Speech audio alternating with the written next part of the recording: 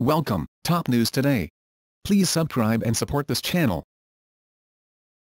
Her most high-profile engagements since becoming a duchess have seen Meghan Markle turning to delicate shades of blush pink.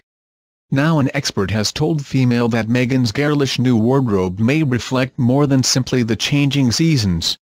Karen Holler, an applied color psychology practitioner, said soft pink has a calming effect on the wearer.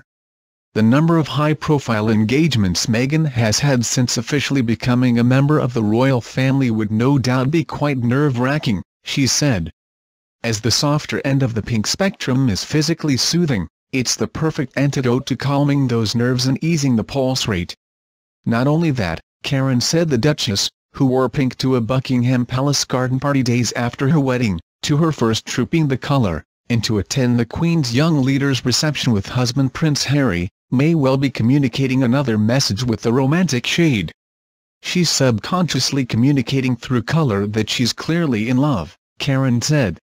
Soft pinks communicate the nurturing, compassionate, caring side of love, Karen said. I'm not at all surprised she is feeling this way given the body language between her and Prince Harry, and she is reflecting this in picking the softer pinks. At a Buckingham Palace garden party to officially mark her father-in-law Prince Charles' 70th birthday days after her Windsor Castle wedding, Meghan wore a dress by Goat, a favourite of the Duchess of Cambridge, in a delicate shade of blush pink.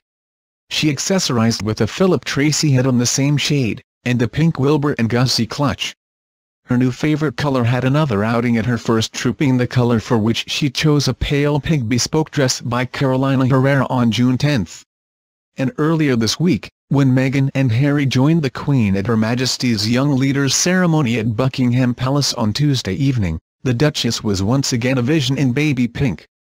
The 36-year-old newlywed wore a short-sleeve Prada dress with a slender belt, although this time she added black accessories, including heels from one of her favourite labels, Aquazzura.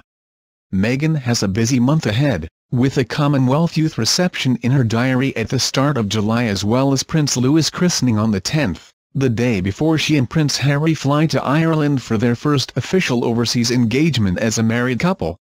It remains to be seen whether the Duchess will revert to her old monochrome ensembles, or pack an all-pink suitcase. Please subscribe channel. Thank you for watching.